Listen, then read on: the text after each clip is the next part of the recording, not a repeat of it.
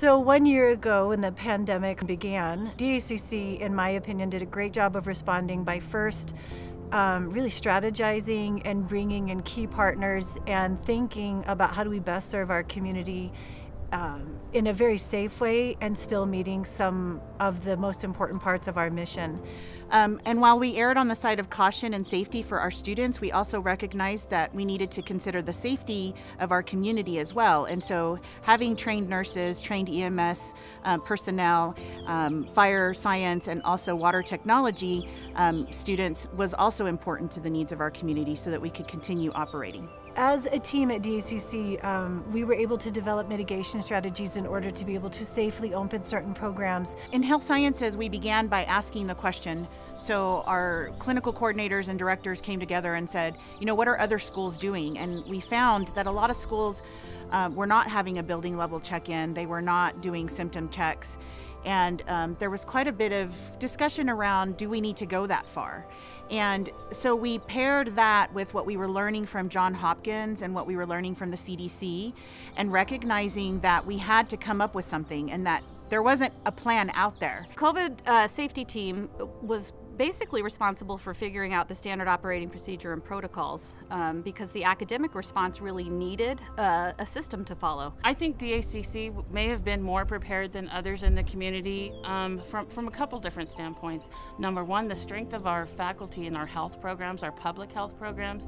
We had that resource directly, you know, as part of our community. You know, this was really a team effort. We had about 86% of our faculty who have not had any in-class person instruction with our students for a year now.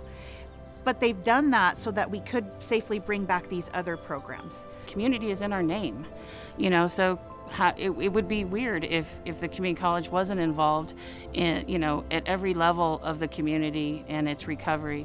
And we take that role very, very seriously.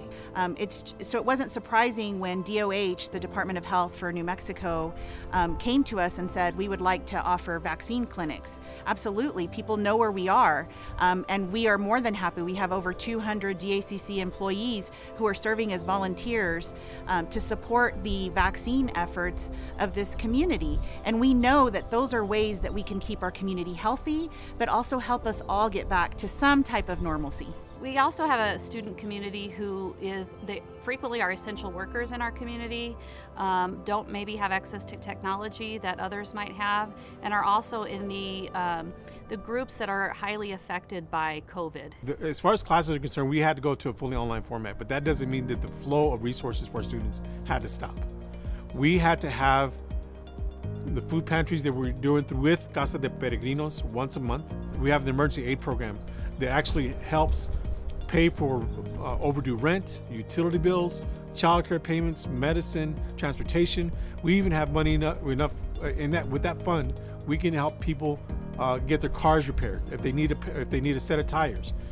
Anything that's going to keep them enrolled and retained here at Doña Ana is what we're trying to do. The biggest challenges that some of our students had was access to technology. We were able to do something to make sure that the students who needed it the most were furnished an iPad, a free iPad. So I believe that what's unique about Doña Ana is how much we care for the well-being of our students. I am incredibly proud of the efforts of everyone because it's not just teamwork, it's family. Family came together and we all agreed that the #1 priority was safety of our students, but also the ability for our students to continue advancing in their education and find success in whatever they came to us for, because that's what we do at DACC. I sincerely, you know, recognize the role that we play and how impactful we are to the community, and that just says so much for me. I look forward to a time when we're not talking about COVID, but I will say that in accepting the position to be able to serve as the COVID-19 safety coordinator, one thing that resonated with me is in 5 or 10 years when we look back, and my kids, I have 2 young kids, ask me, you know, about this time, I wanted to be able to say that I participated in making a difference, and I appreciate that DACC set it up that way because I think I'll have a good story for them.